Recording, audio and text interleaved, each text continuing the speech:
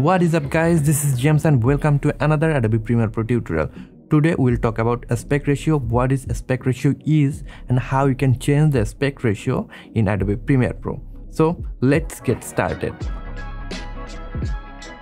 So what is aspect ratio is? Aspect ratio is the ratio between the width and height of your video resolution. So if the resolution of your video is 1000 by 1000, then the aspect ratio of your video is 1:1. And if the resolution of your video is 2000 pixel by 1000 pixel, then the aspect ratio of your video is 2:1. So that is the simple thing. The ratio between the width and height of your video resolution is called aspect ratio. The commonly used aspect ratio is 16:9, which is this video you are watching at, and in the previous day the television industry used 4:3 as their aspect ratio, but nowadays most of the television use 16:9, and usually the cinema or movie aspect ratio is 20:9 or 18:9. So let's see how we can change the aspect ratio of our video in Adobe Premiere Pro. In Premiere Pro, it is a great idea if you just begin the video editing with your desired aspect ratio. I mean, when you start editing the video,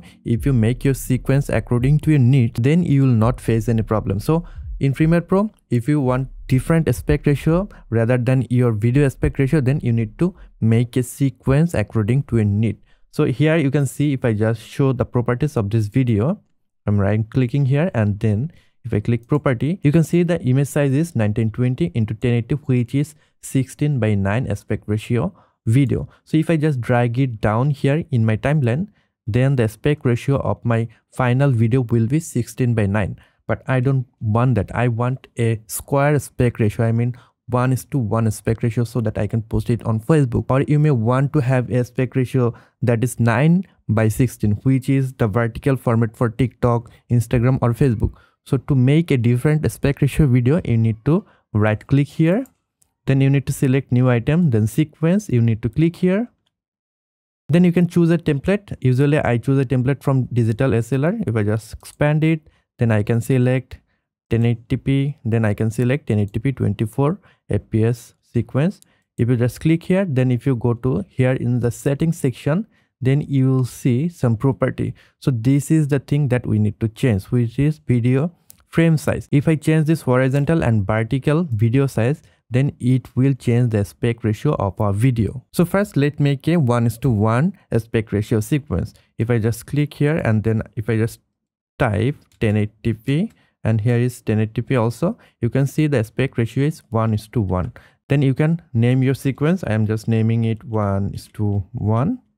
Then if I just click OK, it will make a square aspect ratio sequence. So if I just drag this video here, then it will show me a message, which is clip mismatch warning. This clip does not match the sequence settings. Change the sequence to match the clip setting. If I just clip existing setting, then this video will place like that. You can see there is a black bar here on the top and the bottom. To fill the full video, then you need to select the video, then you have to go to effects control panel. If you don't see effects control panel, then you can go to window, then enable effects control.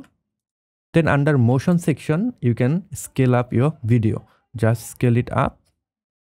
It will fill the full frame.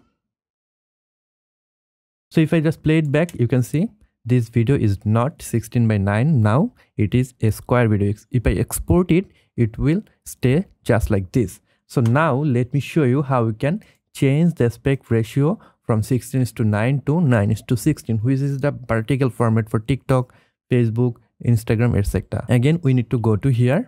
Then we need to click new item, then sequence. You can see like digital SLR, DSLR 1080p.